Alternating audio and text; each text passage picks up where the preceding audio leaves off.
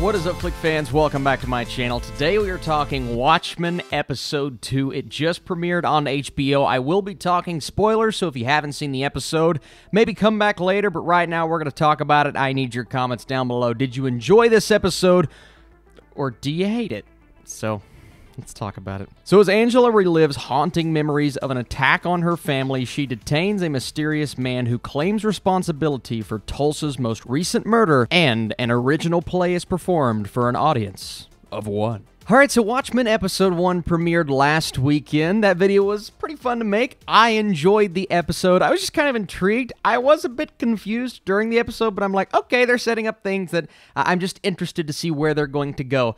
Taking a peek into the comments section, it was a pretty divisive show. Some people were just telling me how much they hated me and the premiere and how it was a travesty and just, it tore their lives apart. So we're going to see how many people stuck it out to Episode 2. Maybe this one plays a bit better because I did find this episode to be a bit more straightforward than the previous one. I wasn't as confused, and I don't say confused in a bad way. I'm just, I'm intrigued. I want to see where all of these storylines are going to go. I want to put the puzzle pieces together as we go, and I feel like Watchmen is a show that people are going to look back upon when it's all said and done, when all of the episodes of Season 1 have come out, and they're there for people to watch. They're going to look back at the first few episodes.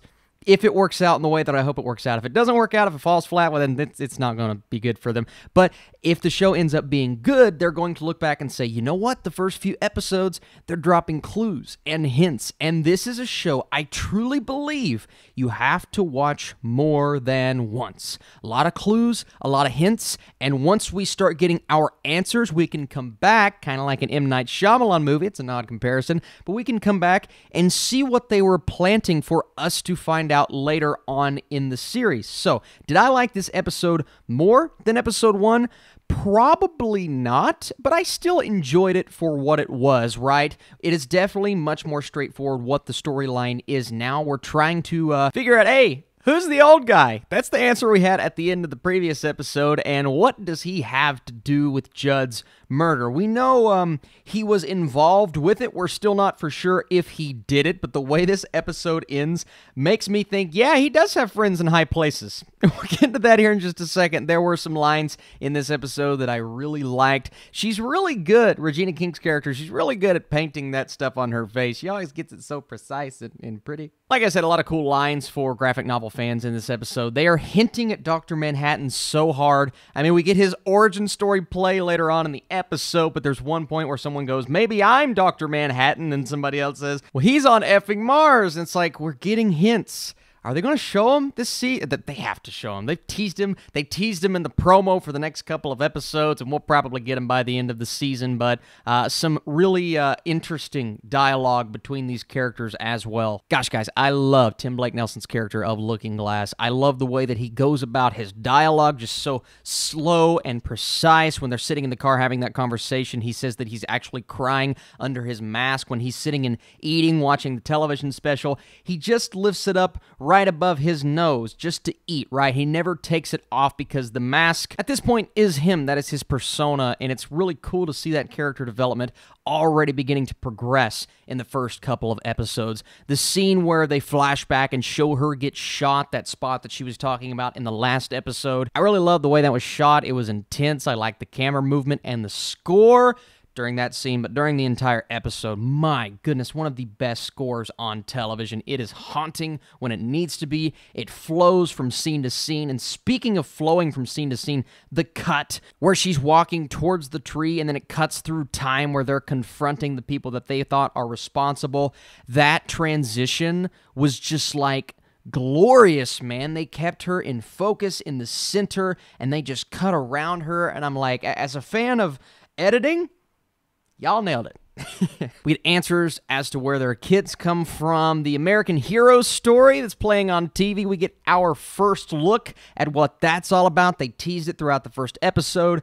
And we get our look at Hooded Justice just bashing the guy's brains on the counter. I thought that was so cool. If you guys don't know who Hooded Justice is, basically the first masked vigilante in the graphic novel, made his public appearance in autumn of 1938, where he stopped a gang from assaulting a young couple. And according to Phantom, a week later, he intervened in armed robbery to supermarket. That's how he got his name, Hooded Justice.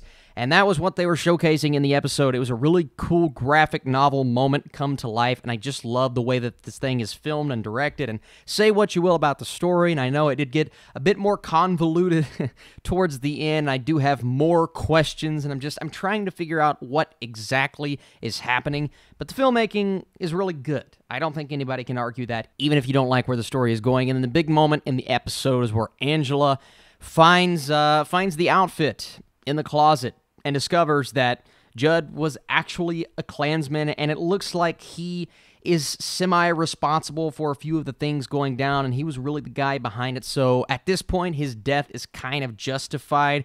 It makes me curious about their relationship and why that was built up the way that it was and why he treated her with so much respect. Maybe it was him to try to make do with his past, or maybe he was still part of the bad things going on. We will definitely learn more as we go. I know we are going to get these answers. It's just, how patient are you? Normally, I'm not that patient, but with a show like this, as beautifully made as I believe it is, I'm willing to wait. I'm willing to see a lot of really cool things set up in this episode. We got the Ozymandias, Dr. Manhattan reenactment with his little crony robots, clones. It looked like clones because, I mean, that guy was just burning to a crisp, and I saw flesh. So, man, they went all out on that Dr. Manhattan reenactment. It was very accurate, and I appreciate that. And it was a play for one. I'm curious as to why he's doing that. I mean, sure, it's like a slow descent into madness. The guy is still losing his mind at this age, but what is he planning?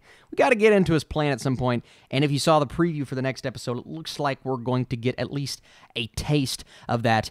And then, while I mentioned the big moment, another big moment at the end is we learn that Angela is the old dude sitting in the chair's granddaughter. So we got to look into his past, the Tulsa massacre at the beginning of the first episode, and how he came to be, right? Now he's old. We don't know what association he is part of. We know he has friends in high places, and now we know that our main character is his granddaughter. So how is this going to work? How does he tie into the murder of Judd? We know he had a hand in it, and it looks like we know who's helping him now. And who's the people with the big magnet? Just grab the car and just fly him away. Like I said, guys, a lot of questions that I'm asking, but I was really intrigued by so many moments in this episode. I'm really digging this series so far. I think it's artistic. I really like the film style. I know a lot of people are going to have issues with the story. I found that out last week. And I know a lot of people are saying it's an offense to mankind. But if you're watching this video, you obviously made it through episode 2, which means you're sticking with it for a reason. Maybe you're waiting to see if it gets better, or something got you in that first episode. Whatever it is, hopefully it's making you think. It's definitely making me think. Not everyone is going to enjoy this series for sure, but I want to know. This is all about the discussion from you guys. This is not all about me giving you my thoughts and that's it. No, I need you in the comments section. Comment your thoughts on episode 2. Go at it in terms of spoilers. I would love to see that. And if you enjoy these Watchmen reviews, be sure to hit that thumbs up button. It really does, 1, help out this video, 2, help out this channel, and it lets me know that you want to see more. If you guys don't want to see more, you don't have to, but I enjoy doing this, so I would like to have a reason to keep doing it. I truly appreciate you guys watching. If you're asking why there's no DC posters, well, I have this giant one here. Got a few DC posters in the background, but I'm just trying to figure out where I'm going to put that little guy. We've been doing some rearranging with the set. You don't care about that. Thank you so much for watching this video. I truly appreciate it. Lots of really cool things coming out this week. We have Apple Plus dropping. We have Netflix, some box office videos. We're talking so many things. Terminator Dark Fate on Tuesday, so that's going to be fun. You guys are truly the best. Thank you for your support. I'll see you soon.